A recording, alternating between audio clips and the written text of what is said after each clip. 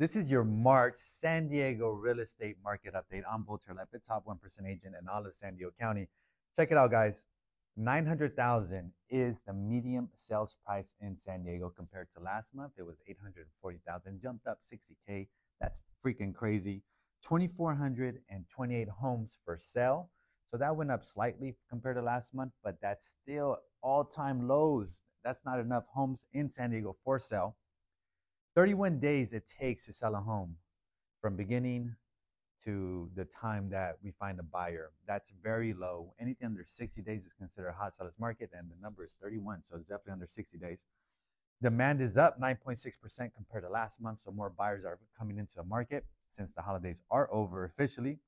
There's only 11 distressed home sellers in all of San Diego. That means 11 foreclosures in San Diego County.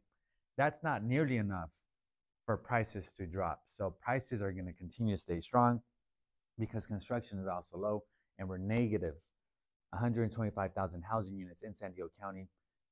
That's not good, but it's good if you own real estate because that means your values are going to go up. And the last thing is interest rates are about 7% right now for conventional, 6.5% for FHA, VA, government loans.